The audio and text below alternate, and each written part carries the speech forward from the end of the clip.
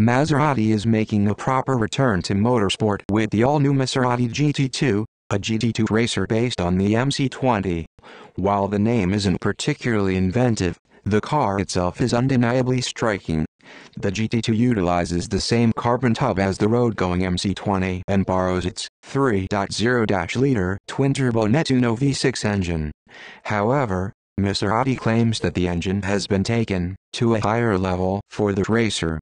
In road car trim, the V6 produces 621 bhp and 538 pound-feet of torque, while GT2 cars are allowed more power than GT3 cars. Yet, it's a bit confusing. The final power output of the Maserati GT2 will depend on balance of performance regulations.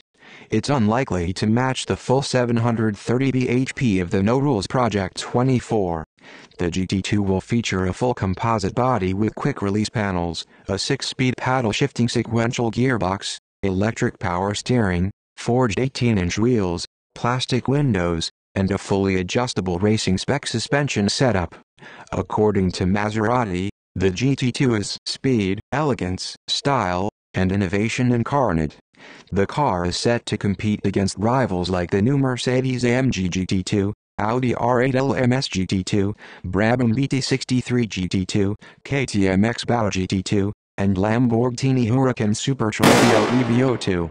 The official unveiling of the MC20-based GT2 will take place at the 24 Hours of Spa in June. So, the big question is, would you choose the Maserati GT2 or race-prepped Maserati MC12 GT1? Share your thoughts below.